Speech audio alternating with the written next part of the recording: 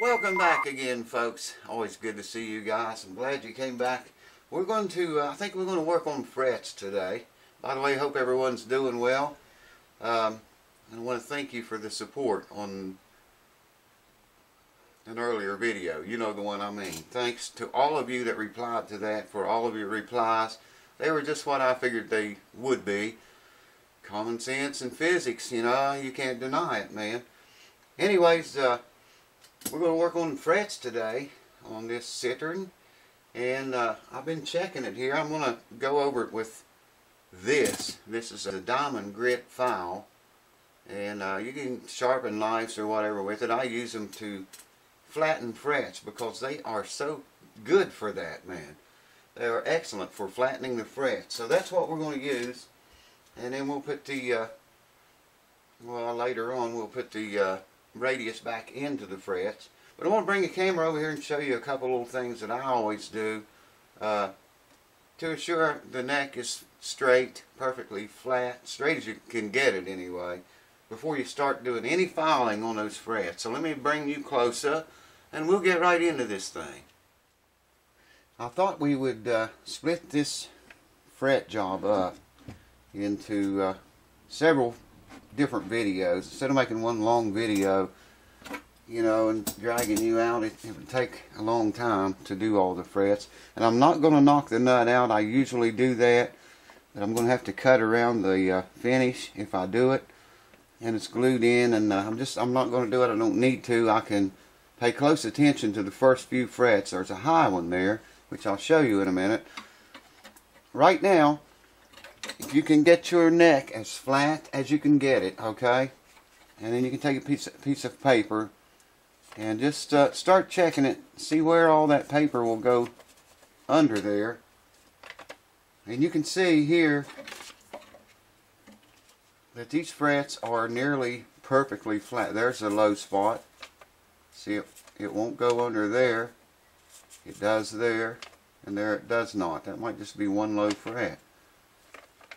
But you can see here that we are nearly perfectly flat and level. So this is good. That's where you want to start when you do your frets. You want to have that neck as flat as you can possibly get it. And like I say, I'm going to start with this. This is a fine. It's a diamond grit file, and I'm just going to start right here. And I'm not going to bore you to death with this, but I'm going to color the frets blue first, and then I'm going to do this. In fact, I'll color them blue right now while we're talking about it. Well, hold on,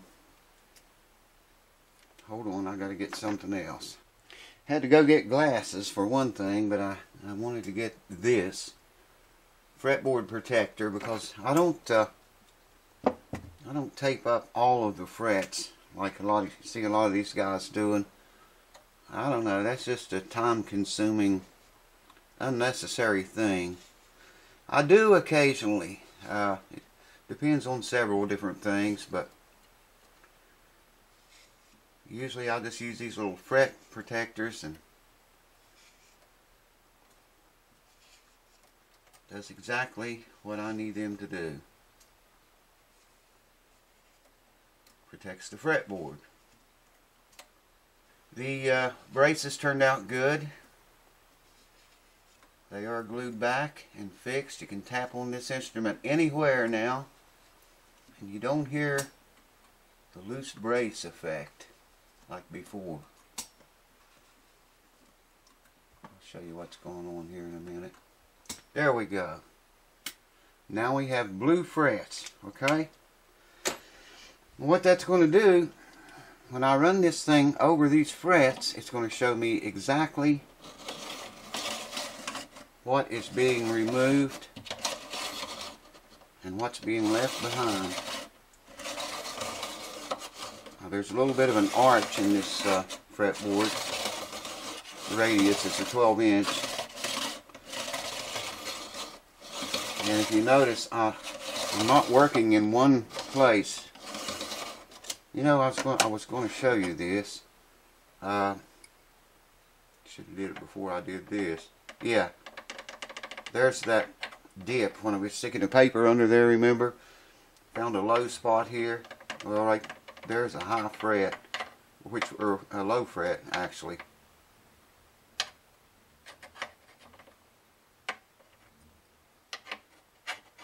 It's just in that one area. And I think one of these frets up here are high too.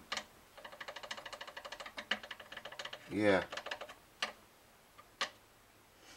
When we get finished, should be able to rock on every fret, and none of them rock.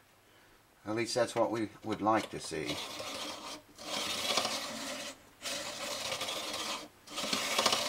And you can see here already, I don't know if the camera's getting it or not, you can see already what's being removed and what's being left. I hope the camera's getting that. These frets right in this area are getting hit more than the rest. There's some down here on the fretboard extension that's not getting hit at all. Down here, maybe just barely. But we're going to make all of them level, completely level. And you can do it in short order with this file.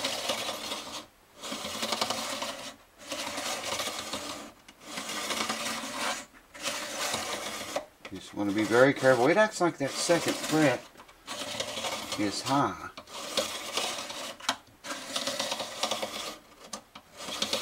Like I say, I'm not knocking the nut out of this because I can level these frets perfectly without doing that. If I knock the nut out, then I have to reseat it and glue it back in, and it's just not really necessary on every instrument. Now when I push this thing, I'm waiting the camera, yes we are. Like when I'm going that way with it, I put the weight on the back side, like so. And when I go this way, I want to put the weight on the back side, like so. I'm going to go back a little bit farther than that.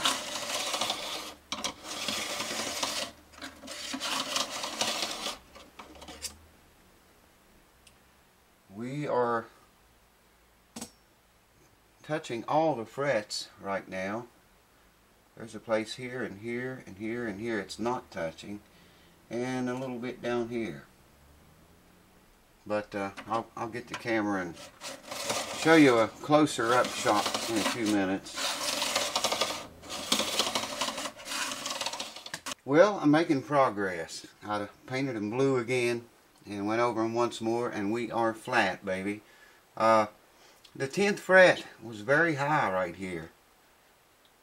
This upper portion of it was. And the second, I think was the second fret here, was very low. No, it was high. It was very high. This first fret is extremely low. I hardly took anything off of it. It was way higher than all the frets. Let me sweep this off, and I'll bring the camera down here and show you a closer look. It's just barely skimming on these frets down here. I don't imagine he's going to be playing much down in here, but they're flat. They are all completely flat now. Also, I should have made mention, with this file, diamond grit file, you don't have to push down on that thing very much. Just the weight of your hand on there and work it all the way back and forward. And that's all it takes. I mean, just in a little bit you have flat frets. So there we have it. They are completely flat now. Hold on. Here I can show you, we had rocking that was going on here before. There is no rock there now.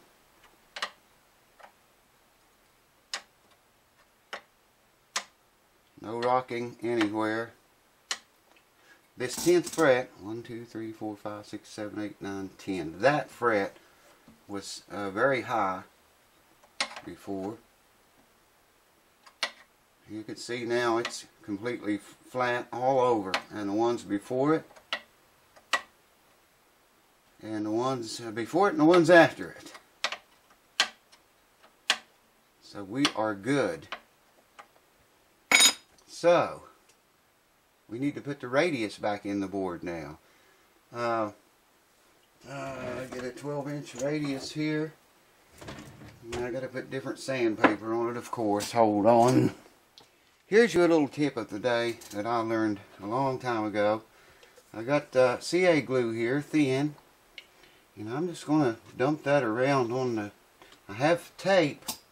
As you can see, I have tape there on my radius block and the sandpaper, the back of the sandpaper.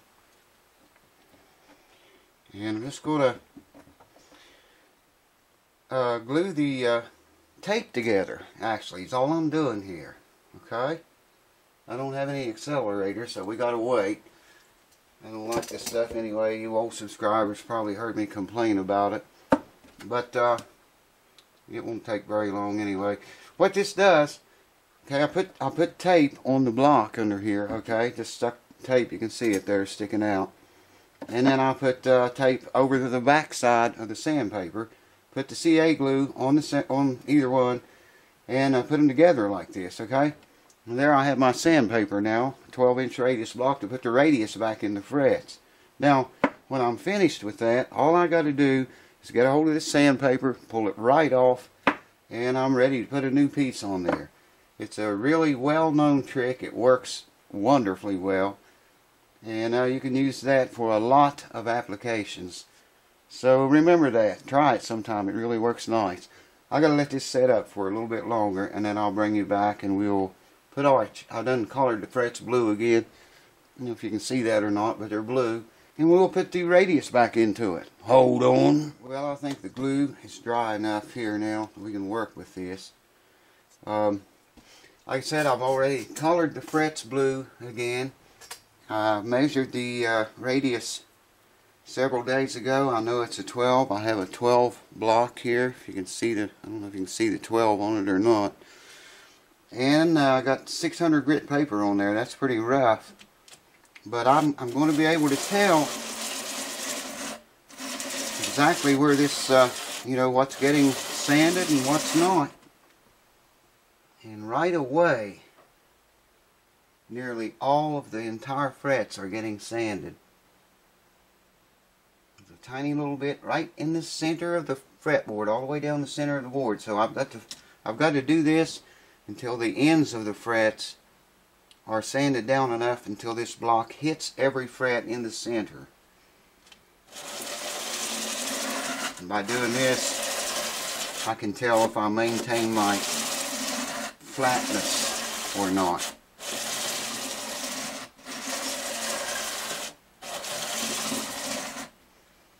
We are getting there fast too. Here you can see on the paper, it's just starting to hit right in the middle area now. So just a little bit more of this will do it. 600 grit paper, it doesn't take very long. And these frets are actually pretty soft in this. I'm surprised they didn't have any more wear than they did.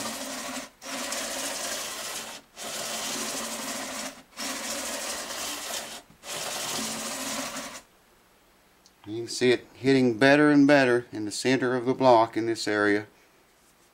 In fact, it's barely starting to touch completely across now.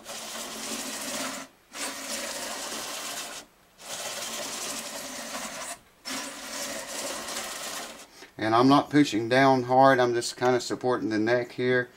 And just, you know, you don't have to press very hard. You don't want to press very hard because, like I say, you can press hard enough to bend the neck, and sanding it as it's bent, the frets would no longer be flat then, would they?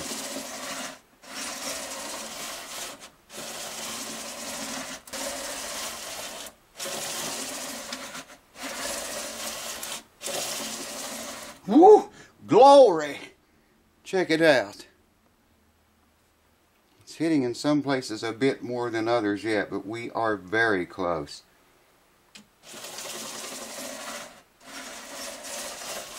This takes a lot of time and patience and care. You want to be very, very careful. You don't want to slip and screw up the finish or the fretboard or any of that beautiful inlay, nothing like that. You don't want anything like that to happen. And here we can see we still have flat frets. I mean, they are flat. But they have a 12-inch radius in them now. Now, if you notice these frets over the fretboard extension, they're not blue anymore. Well, I mean the tops of them aren't, but they haven't been filed as much. I wonder if any of you can tell me why. They're level, they are completely level with all the rest of the frets, but you see how flat those are? Every fret, how flat it is. When you get down here to the body, the fretboard extension, they are not as flat all of a sudden. Can anyone tell me why that's like that? If you're thinking because there's fall away here, you are correct. So these frets didn't get as much filing because they're falling, they were lower actually. The fretboard's lower here than it is up here. But the frets are level. This is what I always talked about, those notched straight edges. You know, if they're measuring the wood, the fretboard, not the frets. Right now, doing this, I'm concerned with the frets. I don't give a shit what the wood's doing. I don't care that the wood falls away right here.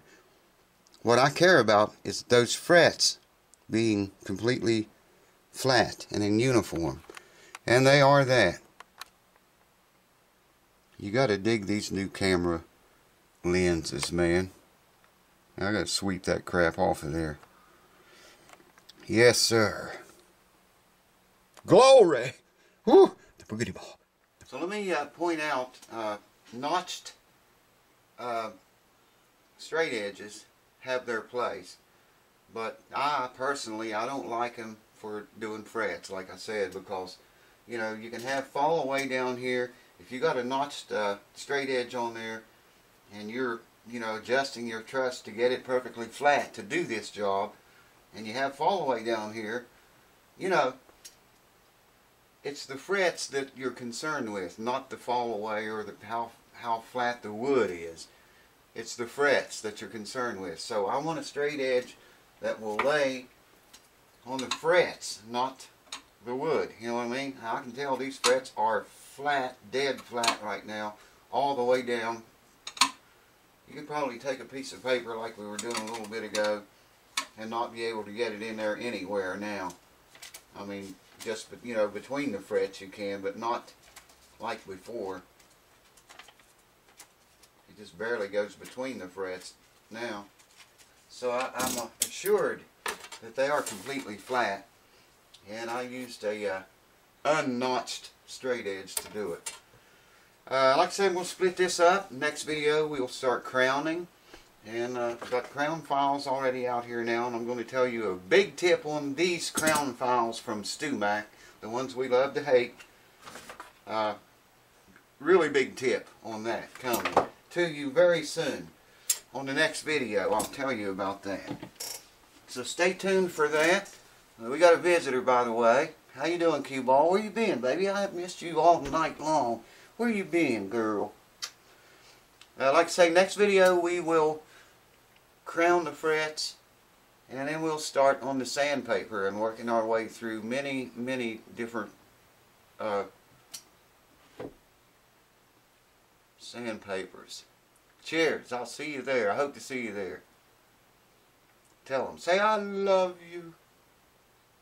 Tell your YouTube friends, I love you. What? I love you. Oh no, don't start howling. I love you. I love you.